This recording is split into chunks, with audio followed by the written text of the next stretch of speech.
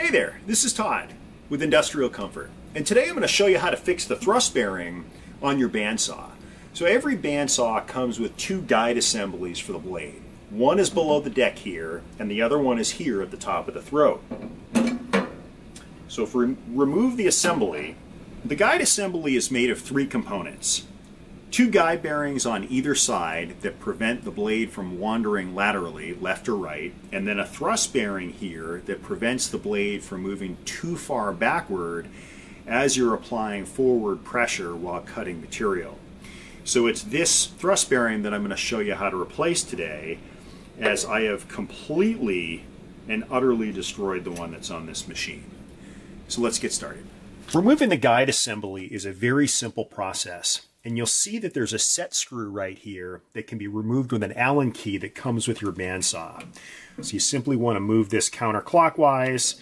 The guide assembly will slide forward and then just drop down. The next thing you'll want to do is actually remove the thrust bearing, and that's done by just unscrewing this adjustment knob. And then you slide the bearing out from behind.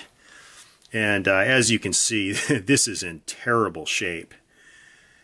So I'll show you how to remove this from the assembly. I'm going to put the bearing in my bench vise so that I can get the little retention clip, which you probably can't see. It's really, really small. And we're just going to lift that off so that we can slide the bearing off. This retention ring is impossibly small, and hopefully your eyes are a little bit better than mine, because it took me a while to get that off. So we'll now take this out of the vise and punch the bearing out because it's on there pretty tight. I brought the thrust bearing over to a 15-30-second socket head. And the socket head is just large enough to fit over the sleeve and then back up against the end of the thrust bearing, which will allow me to tap it out. And then I'll just use a 1/4-inch socket drive to tap it the rest of the way down. And there we go. So what I'm going to do now is simply work backwards, slide the bearing over the assembly, and I am going to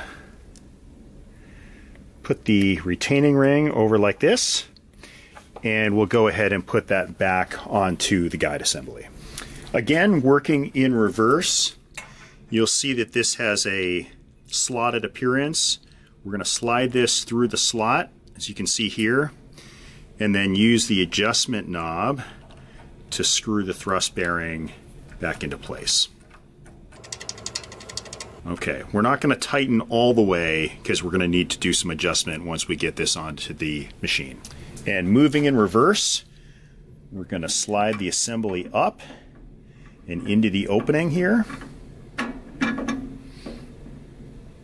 Before we tighten the guide assembly, we want to make sure that the guide bearings are sitting just behind the gullets, which are these openings behind the blade. This will ensure that material has the opportunity to eject and not get clogged between the bearings. We also want to make sure that as we're putting this back in place, that the blade is sitting squarely between the guide bearings, such that when the blade moves, it's not touching either one of these bearings. And the final step is to adjust the thrust bearing that we just reinstalled. So what I'm going to do is use a piece of 3000 grit sandpaper. You can use a $1 bill, a $5 bill, etc. And what I'm going to do is just bring it up the blade until it's in line with the thrust bearing. I'm then going to move the thrust bearing forward and tighten.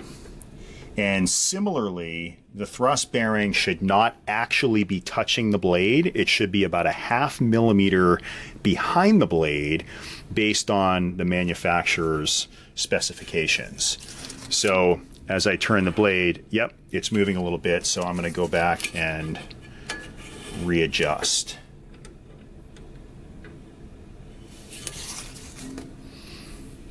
There we go. If you found this video helpful, please give me a thumbs up and subscribe. Thanks.